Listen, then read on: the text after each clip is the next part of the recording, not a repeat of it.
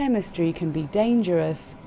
Just ask this student of a Chinese university who was captured running out of a science lab with his head on fire. The footage shows the corridor outside the lab where the blast happened. Other students seem unsure what to do, but inside the laboratory another university member reportedly grabbed a fire extinguisher to put out the blaze. Officials confirmed that the explosion triggered a fire alert, but did not reveal what the postdoctoral student was working on when the blast occurred. The laboratory has been closed and an investigation is being carried out, while the young man seen reportedly suffered only minor injuries.